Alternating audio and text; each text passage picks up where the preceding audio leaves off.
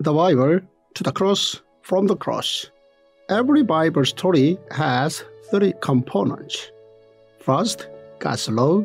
Second, God's compassion. Third, God's miracle. Opening your Bible opens miracles. The Bible as one story is wholly enough in our lives. Day 221. Lamentations 3-5. Hope, God's mercy. As Jeremiah knew that South Judah's hardship was not God's only intentions, he held hope in his heart for those who remained. First point, one person's obedience triggers God's hope to start again. After endless tears, Jeremiah found hope again.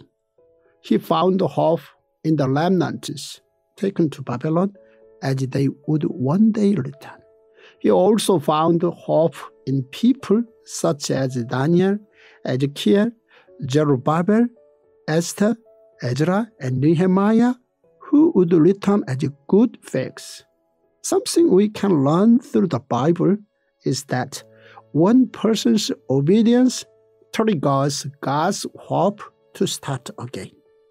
Examples of such people were Noah, Abraham, Moses, Samuel, Jeremiah, and Jesus, who all triggered new hope in God through their obedience.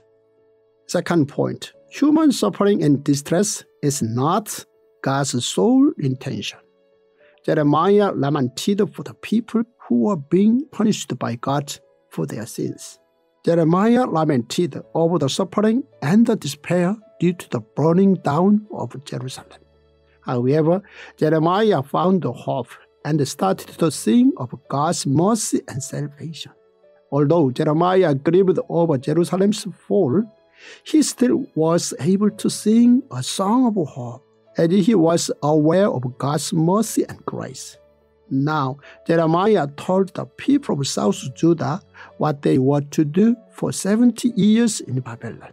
The first was to look to God and wait. The second was to accept their yoke, as it was their only way to survive.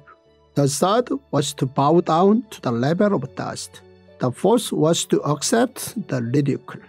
The fifth was to repent and return to God. Jeremiah explained that if the people persevered and believed in God's restoration, then they would be able to experience God's mercy. Third point, some reasons for the fall of South Judah were the faults of the religious leaders and also their reliance on surrounding nations. Jeremiah's lament continued. He first lamented over Jerusalem, which had become desolate. He also lamented over the young people who were taken. He lamented when he saw the dying baby and the children. Jeremiah lamented over the wealthy people.